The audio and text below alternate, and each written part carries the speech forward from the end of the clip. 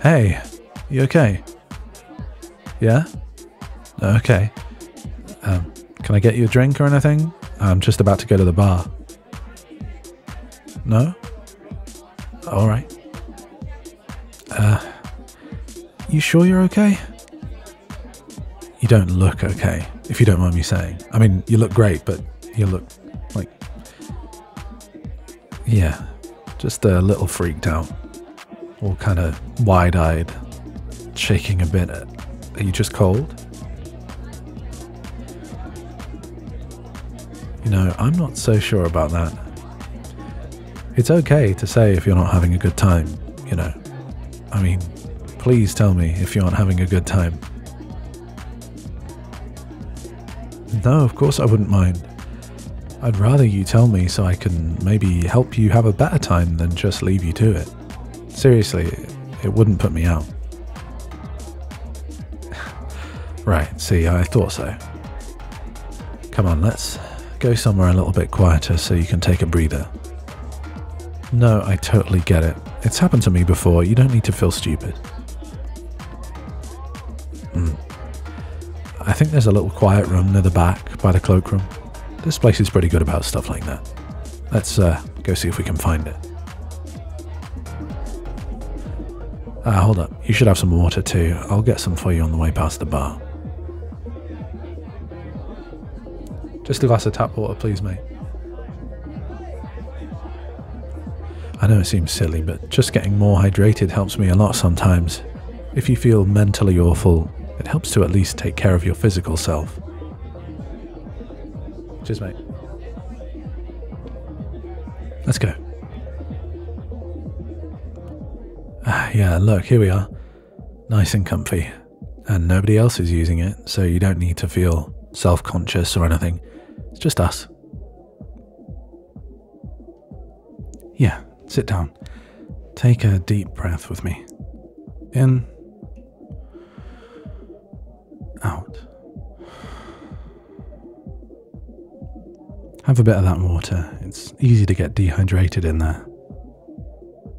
You mind if I have a sip too? I should have got my own glass, really, but... Thanks.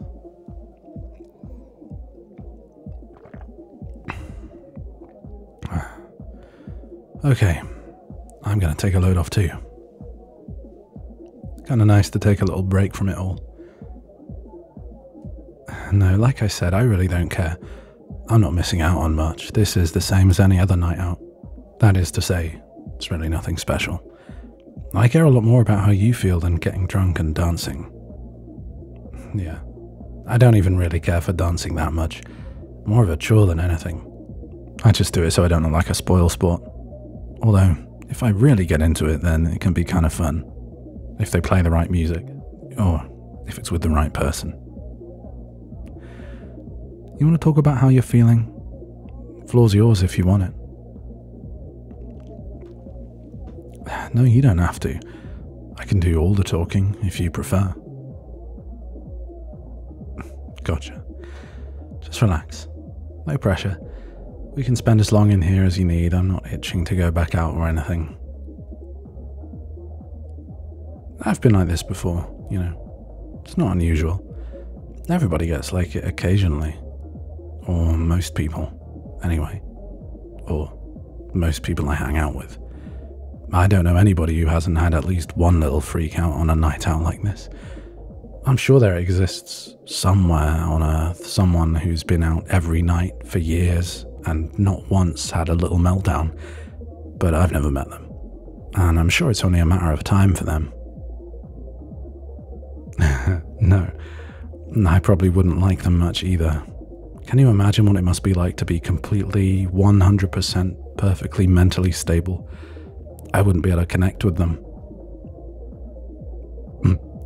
I'm only joking a little bit. You don't have to be neurodivergent to be friends with me, but it helps. You'd certainly be an outlier if you weren't. Being neurotypical is the divergence in my social circle, somehow.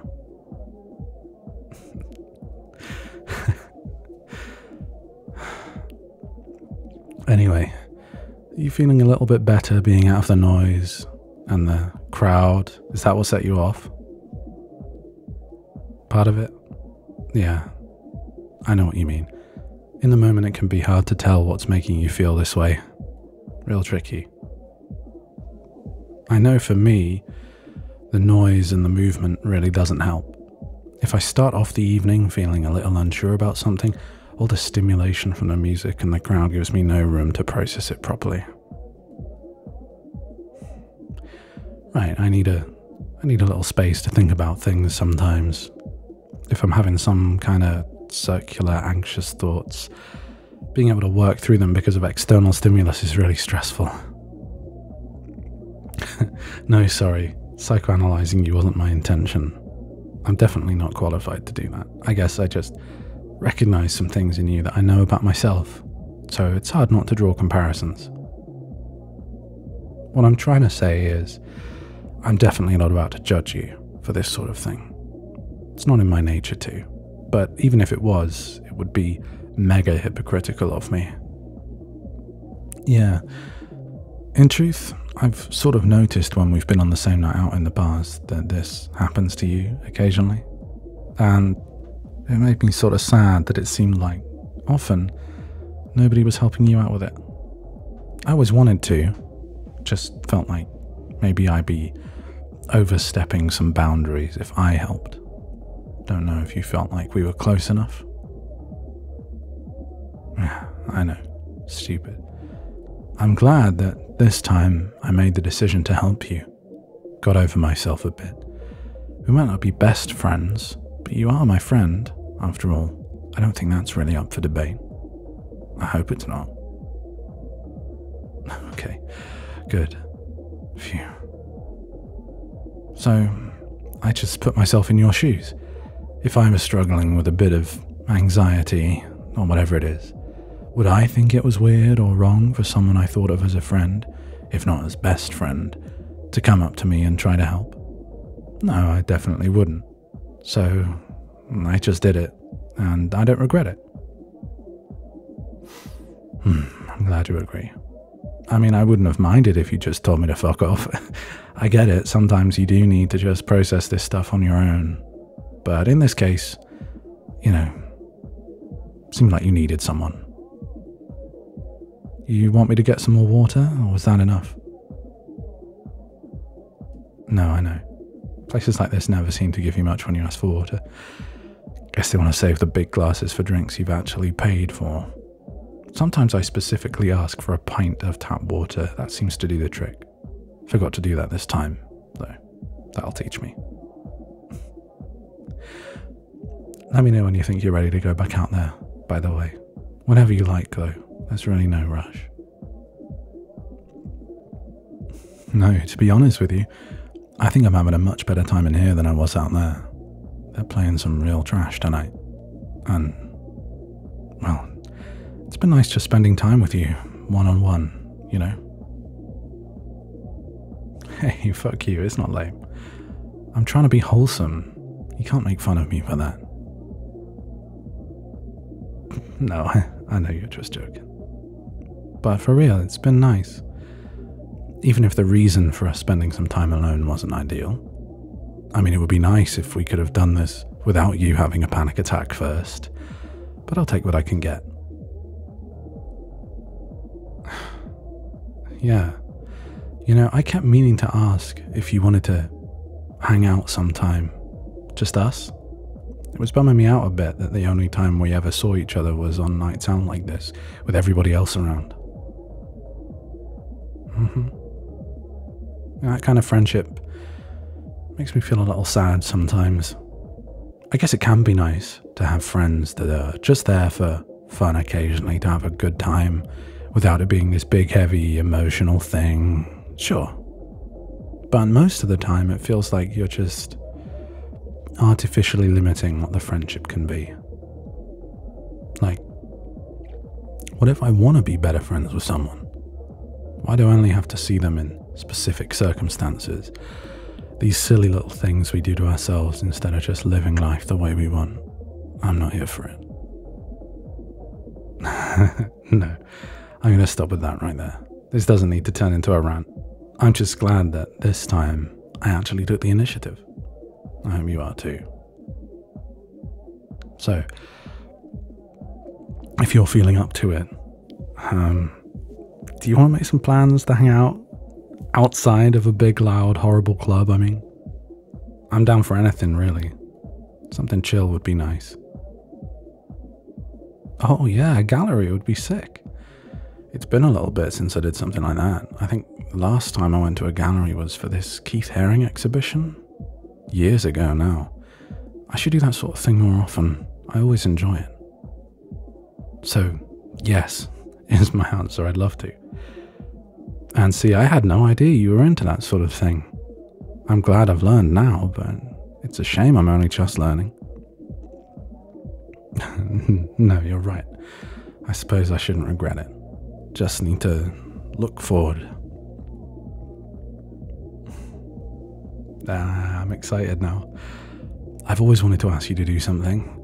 Just us. Wasn't sure if it would ever happen. If I'd ever build up the courage, you know? Oh, sure. I mean, confident and outgoing and everything. Yeah, I guess I am. But it's still difficult to actually take a step towards someone. At least when you care about them and care about what they think of you. I think even the most outgoing person in the world wouldn't hesitate at least a little bit. Yeah. And, you know, it wasn't just like I was approaching a friend. Because I don't just think about you that way. But fuck, now's not the time. You're going through something. No, I really don't. I mean, I feel stupid for even bringing it up. I shouldn't have.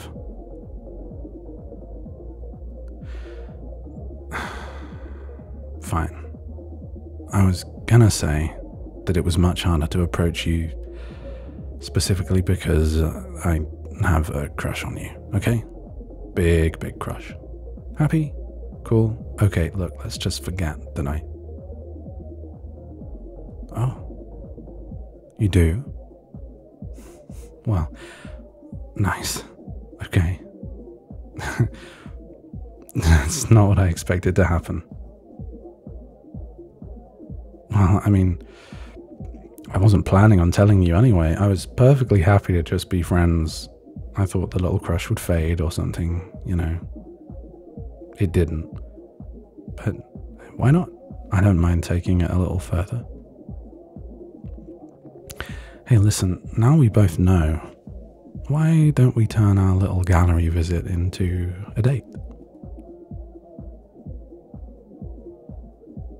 Yeah, I was already looking forward to it, but I think it would be even more hype knowing that it was a date, not just a little friend date.